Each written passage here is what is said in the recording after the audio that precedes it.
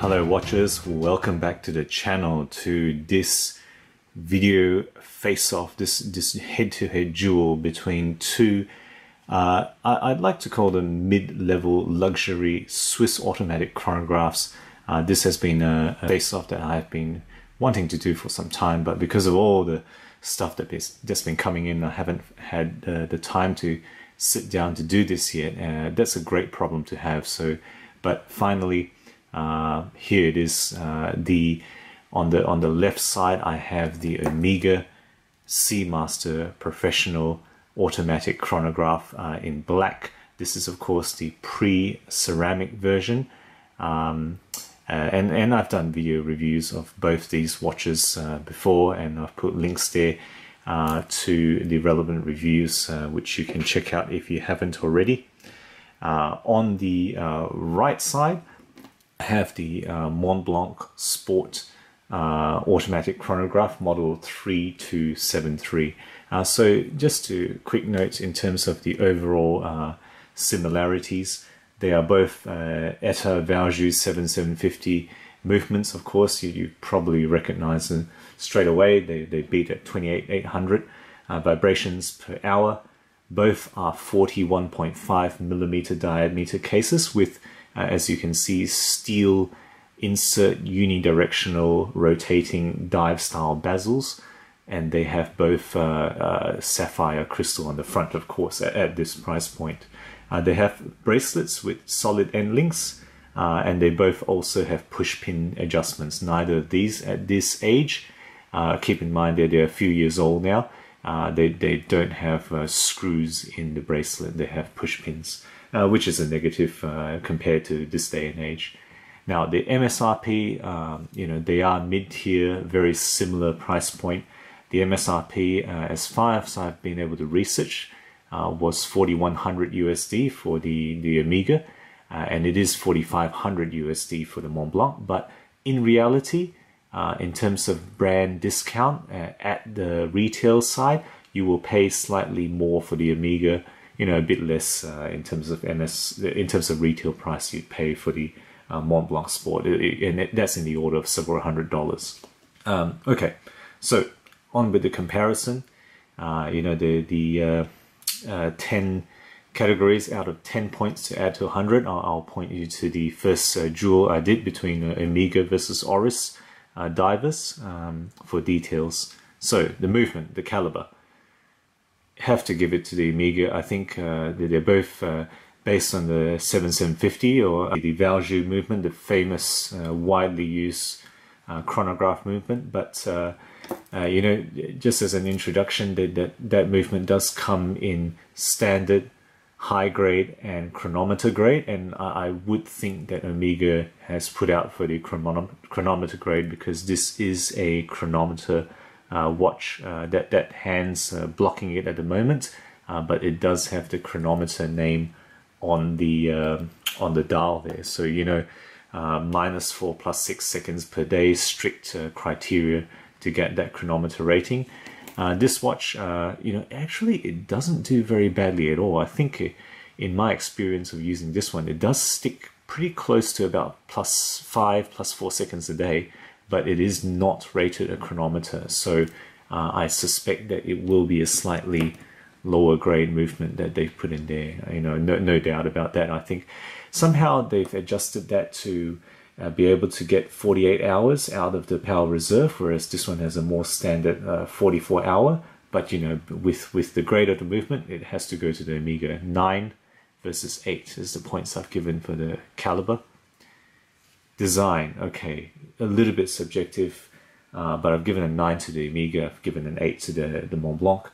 The MontBlanc, I think, is solid, classy in design. They have a philosophy of old world style with a modern flair, and I think they've really achieved that quite well with this particular watch. I mean, look at that dial, that nice lacquered black look, homaging the pens, that construction on the side with the guards in between the chronograph hands and the crown, the way they've shaped everything, just has a nice feel to it. I do enjoy the look for this, but Omega, you know, this is a pretty legendary design, isn't it? I mean, there's the Seamaster, that very intricate bracelet that I keep gushing about. I won't talk about it too much.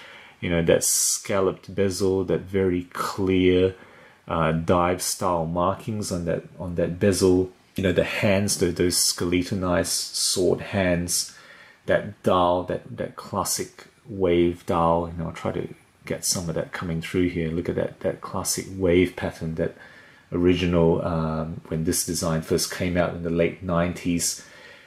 You know, that helium escape talking point. I've got to give the style, the design to the Omega. You know, I think there's a lot more that has gone into that. MontBlanc's done a good job, but I think you have to give it to the Omega. Quality. Now here, I couldn't really separate it. Impossible for me to separate. I think MontBlanc has done a great job in terms of their craft, how much attention to detail, you know, they've really paid to the watch. You know, that back's actually no slouch. I mean, Omega, no doubt, is great in quality, the craft, but MontBlanc is not short in the attention to detail they've paid here. So I've actually given them both an 8. I think they're both inseparable and great in quality. Now style, I think that's closely related to design, but I think in terms of style, you know, for the Omega, I've again given the edge to the Omega 9 versus 8 for the MontBlanc. You know, that scalloped edge bezel is just so classic. The case design, I mean, those knurled edges with the swapping between the polished and the brushed surfaces, you know, so well known. So much love and following for this Omega design. I really have had to give it to the Omega in this case. I mean, you know, I really like the style, the all-world feel of this watch, but I think it's probably not that controversial that I think Omega edges out in style as well. Performance. Okay. I've given both an 8.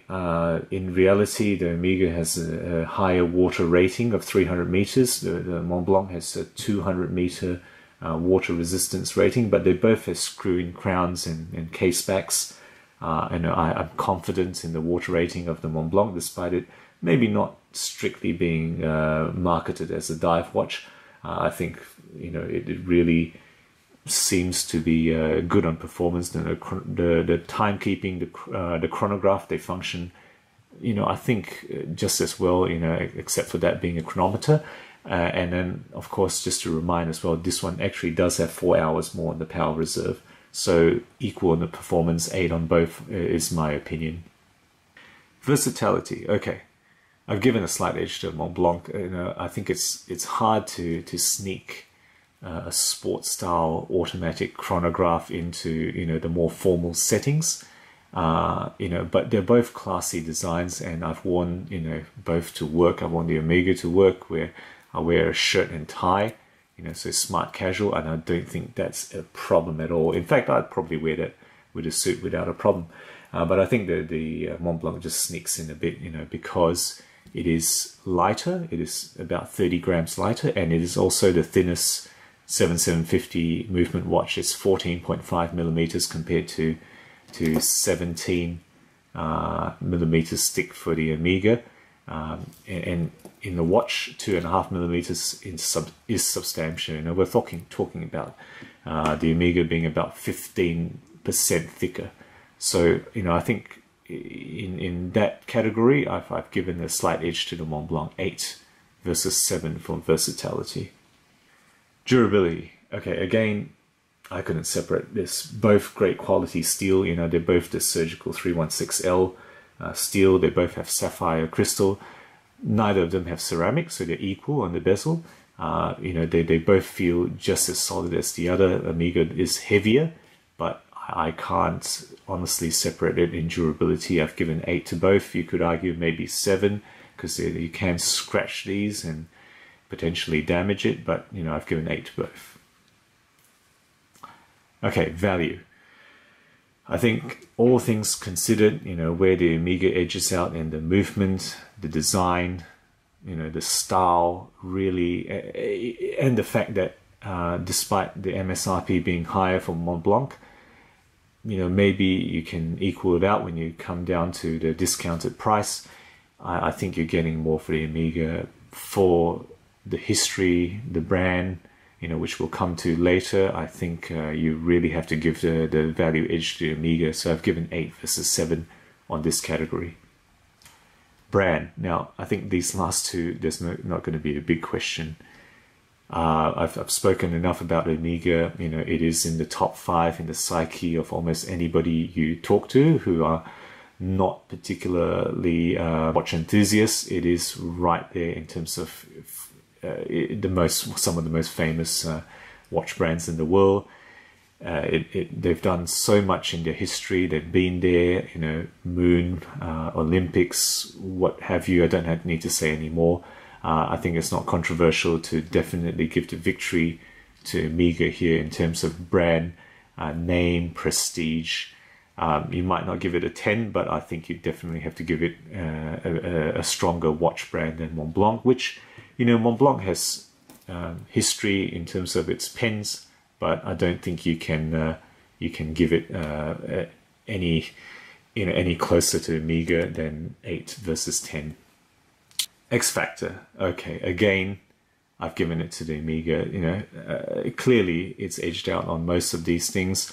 As a watch, no doubt, I think the recognition, the design, you know, the name behind the Seamaster, value overall, I have to give the X Factor to Omega. I think MontBlanc has done a really good job, but you know, here we have it, and clearly the victory goes to Omega. How big a victory?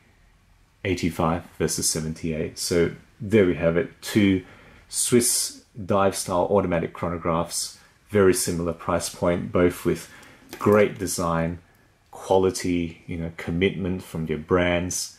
Omega has the X Factor, the history, the prestige, and in the end, clearly, I think has put out a better overall watch without much doubt at all. But props to MontBlanc for making a serious start in the watch industry with, you know, really what is a pretty full-blooded commitment. All right, guys, let me know what you think about this comparison, you know, what your thoughts are, what scores you might have give differently. Give us a like as always, and subscribe, of course, if you haven't already, to keep up with the videos coming out. And as usual, I will see you guys next time.